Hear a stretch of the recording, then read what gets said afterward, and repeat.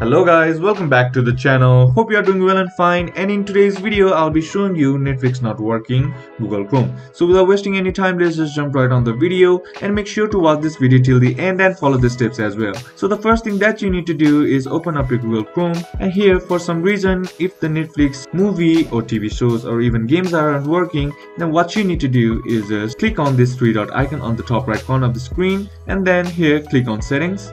And once you're inside here on the search bar, simply type in content, and then here go to site settings. And once you're inside site settings, scroll down and then you'll find additional content settings. Simply click on it, and once you're inside here, scroll down and then you'll find protected content IDs. Simply click on it, and once you're inside here, if this is toggled off, then that might be causing the issue that you are facing. So to fix the issue, simply just click on sites can play protected content, and that will probably fix the issue. And that's basically how you can do it. And that's it for today's video guys. Hope this video was useful to you. Leave a like if it did, comment down below what the next video should be on, consider subbing to the channel. Thank you for watching. Bye bye.